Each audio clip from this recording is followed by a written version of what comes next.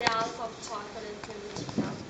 So we're gonna start the tour now, watching a movie. It's about 10 minutes and it's in English. And you will see how we make our most important products like butter chocolate, sweet Rossana candies, Easter eggs, chocolate Easter eggs, and cookie orelliette. After the movie, we will walk to the museum, and then the final part of the tour, it will be upstairs, where there is a free sample tasting. So you're gonna have our fresh baci and chocolate.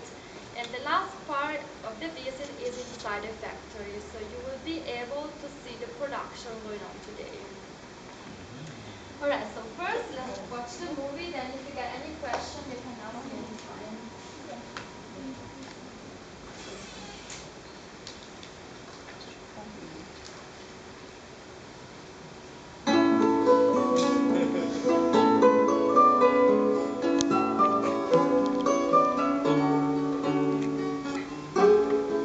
The history of Perugina, which takes its name and logo from the city of Perugia, began in 1907 when the owner of Perugia's pasta factory, Francesco Buitoni, together with husband and wife Annibale and Luisa Spagnoli, opened a small confectionery business in the heart of the old city to produce confetti, sugar-coated almonds.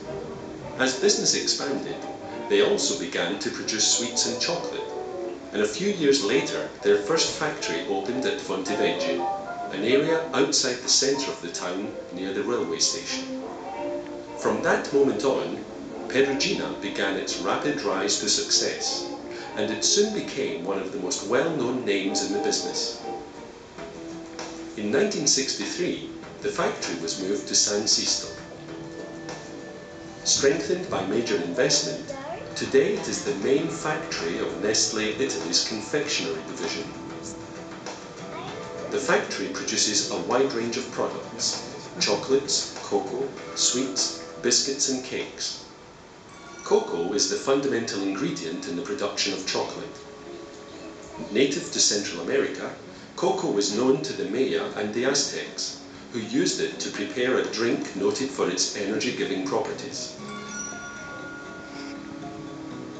It was the conquistador Hernán Cortés who brought it to Spain, and from there it began to spread across Europe. Nestlé uses the finest quality cocoas from the Ivory Coast, Ghana, Nigeria and Ecuador, and these are mixed together to obtain the best aromatic notes. After undergoing careful laboratory tests, the cocoa beans are prepared. All of the processes are automatic and are managed by electronic control systems. Trained personnel check all stages of the manufacturing process, intervening when necessary. Work begins with the cleaning of the cocoa beans to remove any foreign material. The beans are then quickly heated, causing them to swell and making it easier for the external husk to be removed later. The cocoa beans are then broken into pieces. The outer shells are separated by suction, while the cocoa itself passes to the roasting phase, which is fundamental for the development of the cocoa aroma and for the taste of the finished chocolate. The last phase of the process is grinding, which reduces the cocoa to very fine particles. The friction caused by the grinding raises the temperature of the cocoa and causes the precious oil contained in the seeds to melt and form cocoa butter. The resulting liquid is called cocoa paste, which is the semi-processed basic ingredient used to make chocolate and to produce cocoa powder. Cocoa powder is made by extracting some of the cocoa butter from the paste by means of hydraulic presses. The cocoa solids are trapped by filters and fine meshes to form cakes that are then crushed and ground into a fine powder. Once it has cooled, the powder is sent to be packaged. The cocoa butter extracted by the presses is used to make chocolate. The production of chocolate involves 3 phases: mixing, refining and conching. In the first phase, the required quantities of the ingredients are automatically weighed and mixed together. The different recipes for the 4 basic types of chocolate are memorized on a computer. These are plain, milk and white chocolate, and gianduja, which is made from a mixture of cocoa and hazelnut paste. In the second phase, called refining, sugar and cocoa are ground together to obtain fine particles no bigger than several thousand parts of a millimetre across. This is necessary in order to produce chocolate that is velvety smooth. A series of moving belts carry the refined chocolate to the final stage, conching.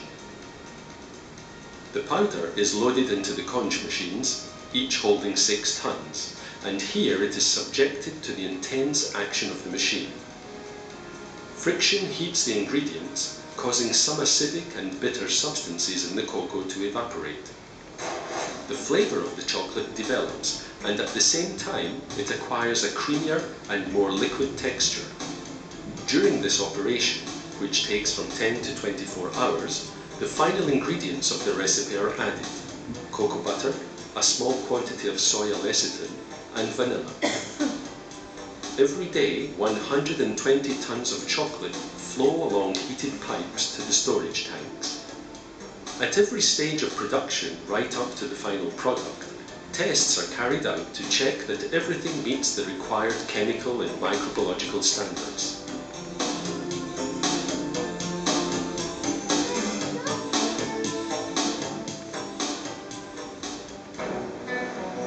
Baci chocolates are known all over the world and have been the factory's top product since 1922. The manufacturing process starts with the preparation of the filling, made of gianduja chocolate and chopped roasted hazelnuts. These are worked into a paste that is then extruded into cylindrical portions, and a whole hazelnut is then placed on top. The inner part of the baci is now ready to be enrolled in a cascade of dark chocolate called Louisa.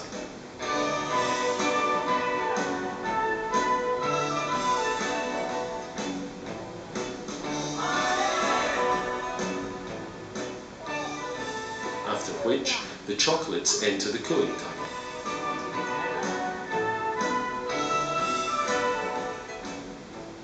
Every day, more than 1.5 million baci are wrapped in their distinctive silver wrapping covered in blue stars, inside of which is the famous poetic love note.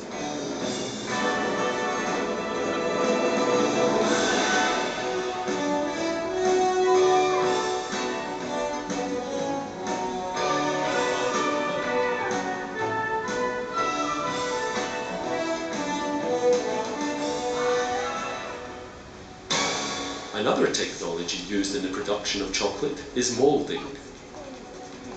The moulds used are each imprinted with the shape of the final product. Chocolate bars and filled and unfilled chocolates in a wide variety of flavours are made in this way. Traditional Easter eggs are also made by moulding.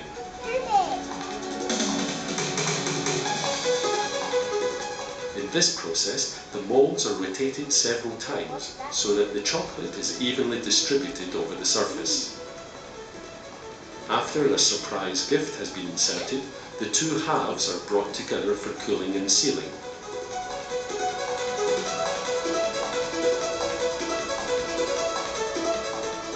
And finally, the eggs are wrapped.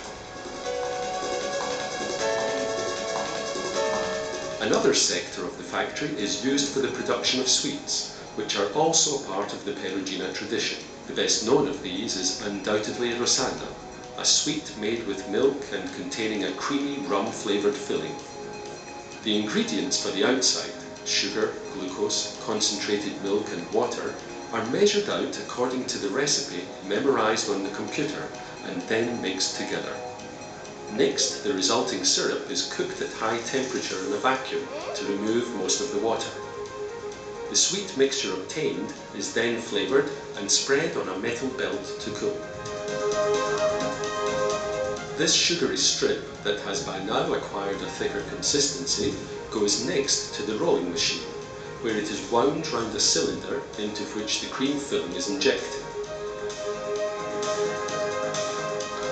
The pressure of the rollers produces a long cord-like shape which already has the filling inside.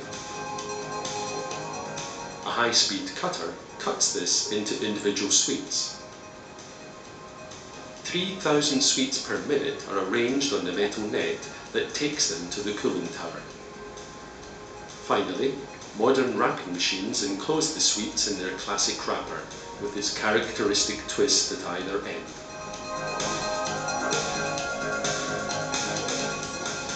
The factory at San Sisto also uses baking technology to produce oregliette biscuits. The basic ingredients are flour, eggs, vegetable fat and yeast powder, and these are measured out and mixed in an automatic mixer. Various machines are used to give each biscuit the desired shape.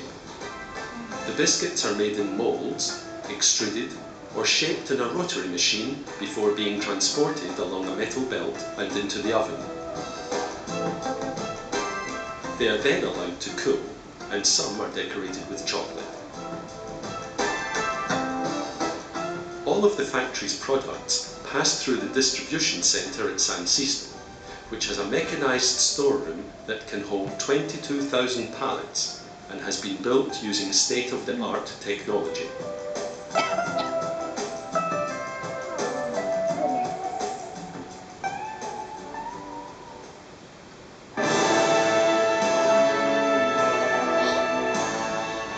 Nestlé has embraced the extraordinary tradition of Perugina and has opened the way for the brand to develop in new ways.